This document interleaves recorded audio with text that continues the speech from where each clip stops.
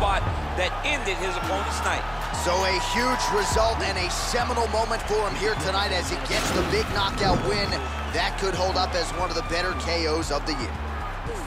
Ladies and gentlemen, referee Yves Lavigne stops this contest at 2 minutes and 55 seconds of the very first round. Declaring the winner by knockout.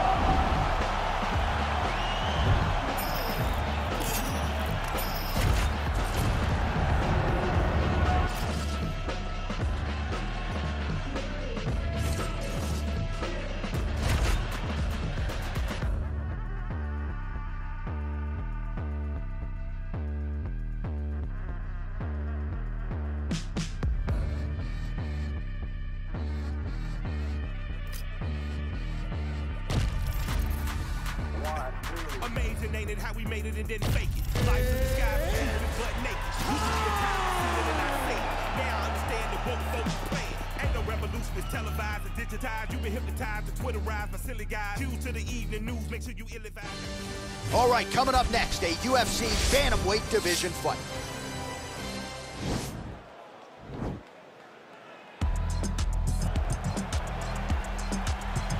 You ready?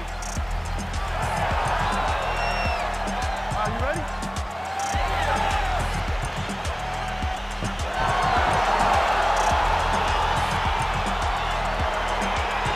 All right, so the fight is now underway. We'll see how long it goes. You've got a submission specialist on one side, and on the other side, maybe the most well-rounded fighter. Yeah, he is one of the best fighters in the entire UFC.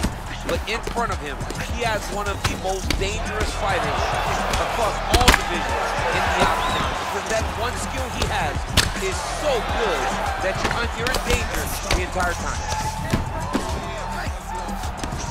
Ball left hook to the head, it's blocked.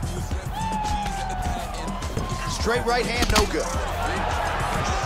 Effective punch there by Sean O'Malley. Tried to set up the straight left, but he missed. Powerful leg kick lands.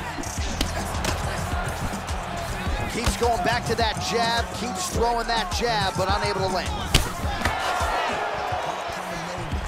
Ooh, head kick lands, hurt. Just missed with the left there. And both guys really throwing with authority. Just over 3 minutes to go now. Whoa!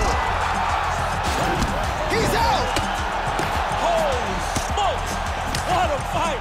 A near perfect strike to end the fight.